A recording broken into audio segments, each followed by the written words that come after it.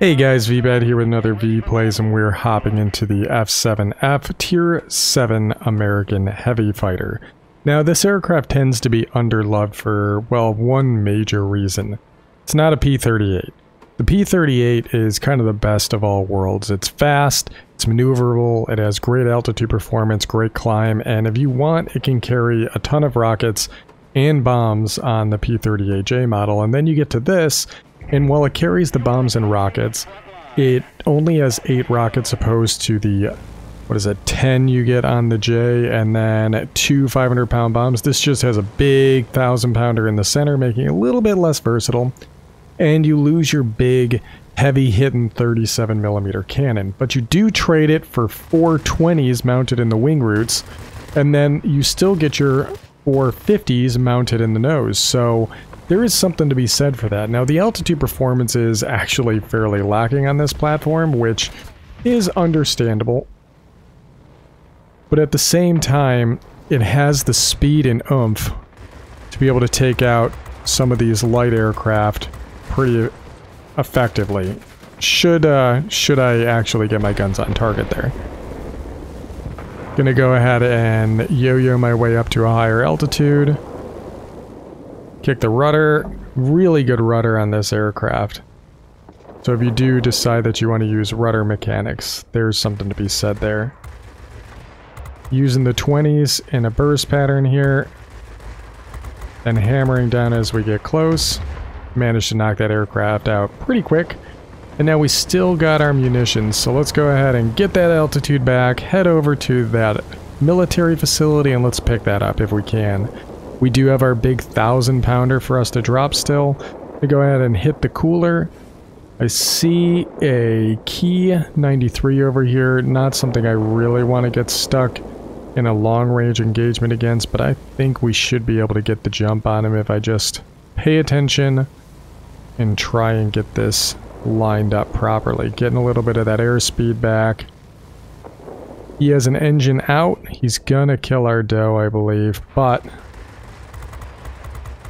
he's put himself in a bad position. Oh. Don't you turn. Got him. But he wasn't in the zone, so not perfect, but not terrible. Heavy's a bigger threat. Now Heavy's not a threat. That bomber's gonna be gone in a second. Got him. Moving on to the doe. Dipping the nose to get a little bit of that airspeed back.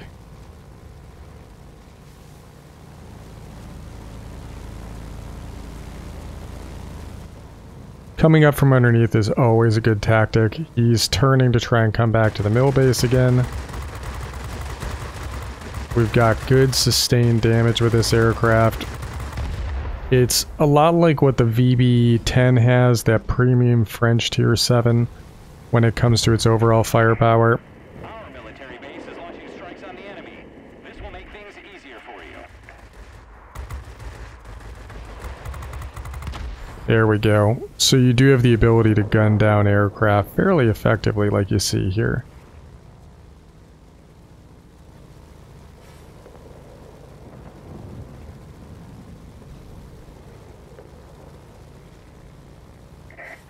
Bomber squadron detected. Engage them immediately. Good hits. Not quite a kill. Being very gentle in the turns here. Looking for targets that are otherwise engaged in another maneuver. And then knocking out targets as they come up.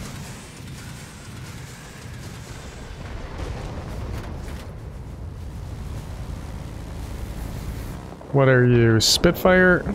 Yeah, human controlled. But he turned too early. I'm not sure what the thought was there, but must have saw a squirrel.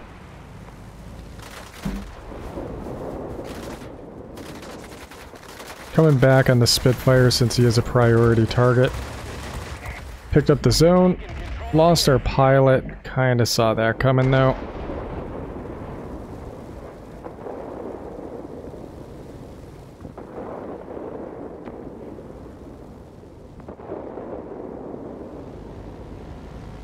Focke-Wulf is engaging. We're gonna break off, get low, get fast. Hit that cooler, start building back up our boost as we get the distance. It looks like the Focke-Wulf has put himself in a bad spot. He is getting chased down. And he's gone. Nice.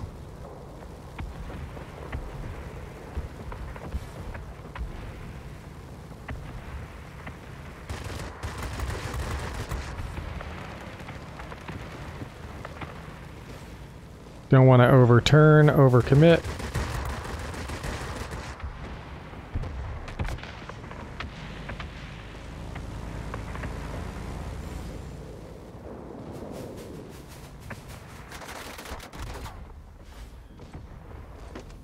Oh, we got one of them aircraft on our tail.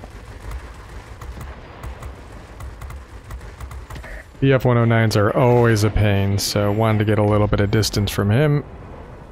We're going to passively regen the rest of our health. There's the Spitfire.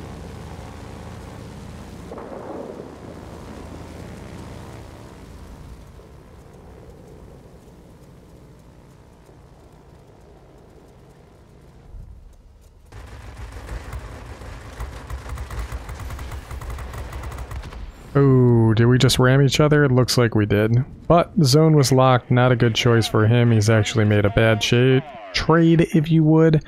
And then we'll get back in there and see what else there is to do.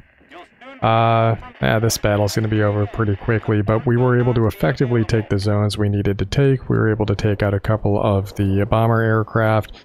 And we'll... let's not settle in there. See what we can do here.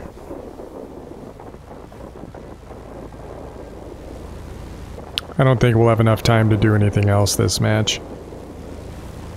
Yep. That's it anyways. Throw up a good game. And number 1 on the team, 9,000 personal points. So, you know, not the best result ever, but as far as a strategic asset goes, the payload is decent enough. The firepower has good range. The altitude performance is a bit lacking, but I'm not going to complain too much about that. The rudder turn is solid. That is a huge surface area and actually plays out fairly well in combat. So if you are into kind of doing the pedal turn, this definitely can do it. That allowed us to be able to pick up 9%. Nice. That was not too bad at all. I think it might have a lot to do with the fact that we were able to capture 4 sectors, which is participate in capturing sectors. That probably helped us quite a bit. We don't have too many more aircraft to kill, but with a combination of bombs and rockets, we should be able to specialize this in no time. And we still don't even have the capability to throw on here a modification for being able to get increased accuracy on the main guns. We'll be able to get that. I will be throwing pneumatic control assist on here because while it isn't the most maneuverable platform for the heavies, it definitely isn't bad. And it will also have the capability of upgrading the outboard weapons, for which we're actually going to go with the aerodynamic pylons to give this a little bit more speed, but at the same time we're going to use the consumable to increase the oomph of the air-to-ground ordnance. That will mean that this aircraft is going to fly a lot more like your Beaufighter would at Tier 5, just at Tier 7 and lacking a tail gunner, but generally speaking it's not going to be super maneuverable. It's not going to have the best altitude, but it will have air-to-ground ordnance people are going to have to be aware of, as well as very consistent damage coming from the combination of 20s and 50 caliber machine guns. So hopefully you guys enjoyed this video, and as always, I'll catch you on the next one.